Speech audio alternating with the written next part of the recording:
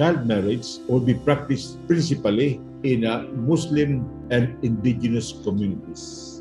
But it also occurs in Christian societies, so much so that this would be a nationwide problem which should be resolved, because it has deleterious effects to the children who are prematurely married or forced into marriage or are subject to child trafficking.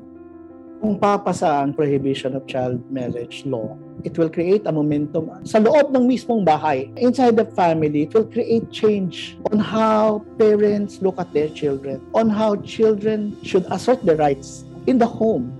It will create change in the community and in the larger society. There are general types of offenses or crimes punishable under the proposed law.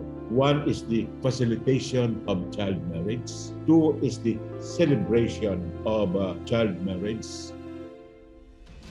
It is beyond the project of creating spaces. When you start a movement that is so correct, that is so powerful, that possesses great narratives of humanity looking sa panahon na lalaya itong mga bata rito, you cannot arrest that moment. Magstay ang girl defenders and it will fight future battles for young women, girls. At sana magtuloy-tuloy na we can broaden our influence to prepare for future battles.